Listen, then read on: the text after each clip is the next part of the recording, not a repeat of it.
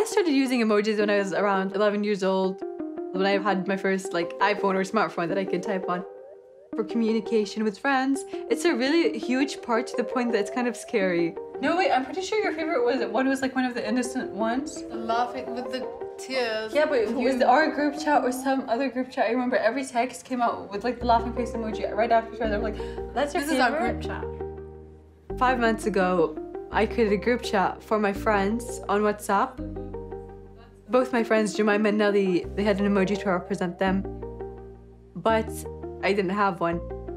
So like to showcase me, a hijabi, I jokingly put the emoji of a turban next to two intertwined arrows next to a woman in brackets to convey me, a hijabi. But that's what got me thinking, why on earth is there no hijab emoji?